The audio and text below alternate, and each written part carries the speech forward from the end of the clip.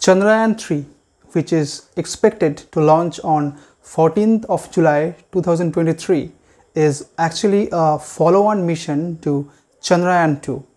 Chandrayaan-2 অর্থাৎ যেটিকে 2019 সালের 22nd of July লঞ্চ করা হয়েছিল পৃথিবী থেকে, but it was not a successful mission.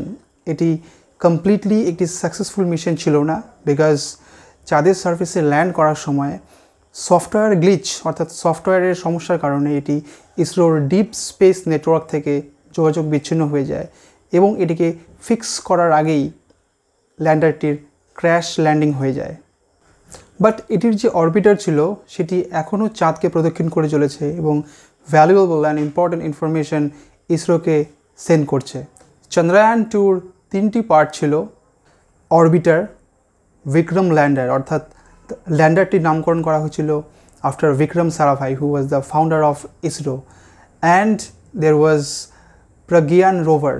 Pragyan কথাটির অর্থ হলো বুদ্ধি in Sanskrit language. But in case of Chandrayaan-3, Chandrayaan-3 consists of propulsion module, Vikram lander and Pragyan rover, but with much more improved versions of technology and sensors.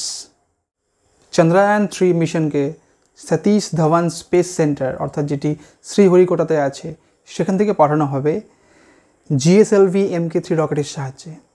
GSLV Mk3 rocket অর্থাৎ যেটিকে বাহুবলীও বলা হয় because of its powerful cryogenic engine. এই চন্দ্রায়ান-3 মিশনের propulsion মডিউলটি lander rover কনফিগারেশনকে carry করে নিয়ে আসবে up to the final 100 kilometre lunar orbit সেই পর্যন্ত, এবং তারপর ল্যান্ডারটি সেখান থেকে টেক ওভার করে নিয়ে সফট ল্যান্ডিংয়ের সাহায্যে চাঁদের সারফেসে টাচডাউন অর্থাৎ ল্যান্ড করবে এবং তারপর সেখান থেকে বেরিয়ে আসবে প্রজ্ঞান রোভার এবং সে বিভিন্ন জায়গা ঘুরে চাঁদের সারফেসকে কেমিক্যালি অ্যানালিসিস করে ইম্পর্ট্যান্ট অ্যান্ড ভ্যালুয়েবল ডেটা পাঠাবে ইসরোকে। এই যে প্রপালশন মডিউল, এটিতে স্পেকট্রোপোলারিমেট্রি অফ হ্যাবিটেবল প্ল্যানেট আর্থ নামে একটি পেলোড থাকবে, অর্থাৎ যাকে ইন শর্টে বলা হয় shape. Okay, স্পেকট্রোপোলারিমেট্রি of habitable planet আর্থ নামে একটি পেলোড থাকবে যেটি স্টাডি করবে চাঁদের থেকে পৃথিবীর যে স্পেকট্রাল অ্যান্ড পোলারিমেট্রিক মেজারমেন্ট সেটিকে।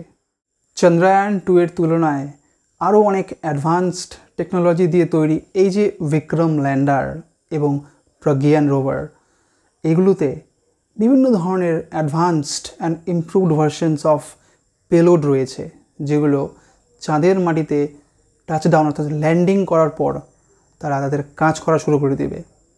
সো চলো দেখে নিই একবার কী সেই পেলোডগুলো এবং তাদের কী ফাংশন রয়েছে।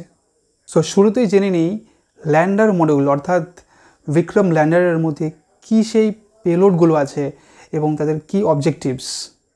Radio anatomy of moon Mount hyper sensitive ionosphere and atmosphere অর্থাৎ যাকে বলা হয় Rambha in short. Okay, so এই যে রম্ভা, এটি চাঁদের নিয়ার সারফেস প্লাজমা ডেন্সিটি অর্থাৎ আয়ন্স এবং ইলেকট্রনস এগুলোর density and it's changes with time অর্থাৎ how they R changing with time, কী করে তারা সময়ের সঙ্গে সঙ্গে চেঞ্জ হয় সেটিকে এটি মেজার করবে। চন্দ্রাস সারফেস থার্মোফিজিক্যাল এক্সপেরিমেন্ট অর্থাৎ যাকে শর্টে বলা হয় চেস্ট, এটি পোলার রিজিয়নের কাছে অর্থাৎ যেখানে ল্যান্ডিং করবে ল্যান্ডিং সাইট সেই পোলার রিজিয়নের কাছে থার্মাল প্রপার্টিগুলোকে মেজার করবে।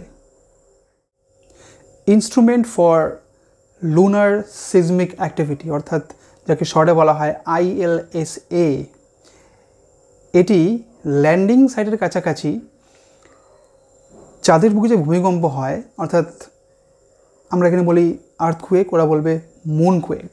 সো সেই মুনকুয়েকের যে অকারেন্স অ্যান্ড ফ্রিকুয়েন্সি সেগুলোকে মেজার করবে এবং এর রিলেটেড বিভিন্ন ধরনের ইম্পর্টেন্ট অ্যান্ড ভ্যালুয়েবল ডেটাও ইসরোকে পাঠাবে।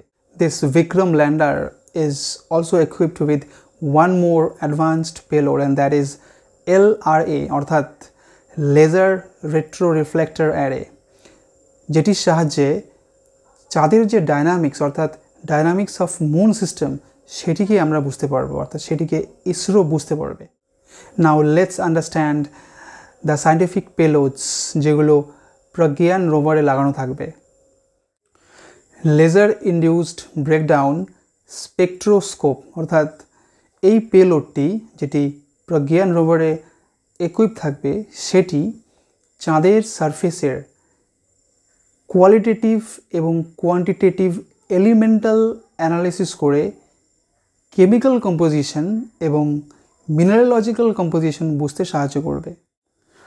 অ্যালফা পার্টিকেল এক্স-রে স্পেকট্রোমিটার, অর্থাৎ এই যে আরেকটি পেলোড যেটি প্রজ্ঞান রোভারে লাগানো থাকবে, এই পেলোডটি চাঁদের মাটি এবং পাথরের বিভিন্ন ধরনের যে এলিমেন্টাল কম্পোজিশন সেগুলোকে বুঝতে সাহায্য করবে। চন্দ্রায়ন-3 মিশনের প্রপালশন মডিউলটির মধ্যে যে পেলোডটি লাগানো আছে, অর্থাৎ স্পেকট্রোপোলারিমেট্রি অফ হ্যাবিটেবল প্ল্যানেট আর্থ, এই পেলোডটির সাহায্যে রিফ্লেক্টেড লাইটের মাধ্যমে বিভিন্ন ধরনের যে এক্সোপ্ল্যানেট রয়েছে এবং সেগুলোর মধ্যে যেগুলো হ্যাবিটেবল প্ল্যানেট সেগুলোকে ডিসকভার করতেও পরবর্তীকালে এই পেলোডটি একটি গুরুত্বপূর্ণ ভূমিকা পালন করবে। এই ইম্পর্টেন্ট পেলোডগুলো ছাড়াও আরও অনেক অ্যাডভান্সড টেকনোলজি এবং সেন্সরগুলোর ব্যবহার করা হয়েছে যেগুলোর সাহায্যে, অর্থাৎ যেগুলো এটিকে চাঁদের সারফেসে ল্যান্ড করতে সাহায্য করবে এবং ইসরোকে অনেক ভ্যালুয়েবল অ্যান্ড ইম্পর্টেন্ট ডেটা পাঠাবে। সো যদি ভিডিওটি ইনফরমেটিভ হয়ে থাকে and if you like the video from your heart, then please subscribe, share and like the video.